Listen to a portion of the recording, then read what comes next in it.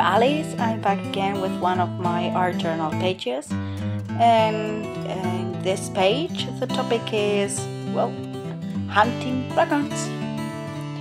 Well, as you know, I'm not very good at organizing my pages. I'm creating on my mood. I'm not following any kind of scheme, but something that I always do when I start my projects is using gesso. I cover my pages with gesso so that it works better with acrylic paint, works better with dilutions, it works better with all distress inks. So it's highly recommended to use gesso in your projects. Well, I'm using here also some glossy texture paste that in fact it dries transparent, but since the background is white, because I used gesso before, you will see that it gets white while I'm using some inks to color the background. My idea was to make a sky, but I had to use only a color, and I chose green. So that is a very light green that seems to be blue to make the sky.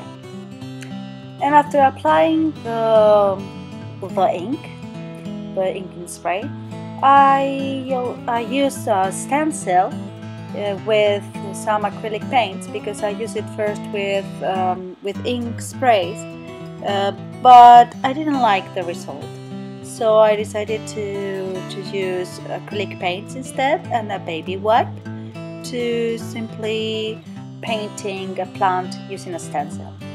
You may notice that the bird is not colored because I used some sellotape to seal it before. And well, there are a few stencils in which you can use this technique, and this is one of them. You can cover the image and get a new stencil.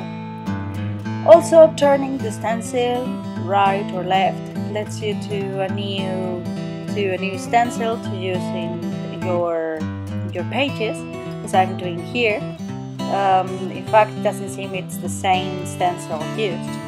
And well, I'm also using a homemade stencil with a dragon on it to color the dragon.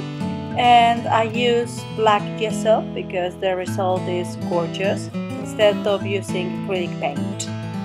Don't forget to let your work dry before you start with another stencil or with another part of the project, because if not, well, it blurs and the work is not as clean as it should be.